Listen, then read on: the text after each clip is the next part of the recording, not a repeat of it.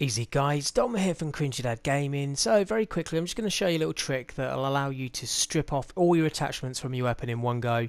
It is an option in there, but it's quite easily missed. It's going to speed things up a little bit for you if you want to sell your weapon or break your weapon down for parts. So if you obviously to go into inventory, I've just recently got a decent AK, so the one I was using previously I don't need it anymore and I'm going to sell it, but some of the attachments on it are still good and I still want to use them for other weapons. So rather than me kind of just individually removing them, which can be a little long-winded, or losing them when I break the weapon down, if I click on square to mod, it shows you all the mods that I've got on the weapon. I can actually press down on R3, which is the right analog stick, to strip the weapon, and it will give me the option then.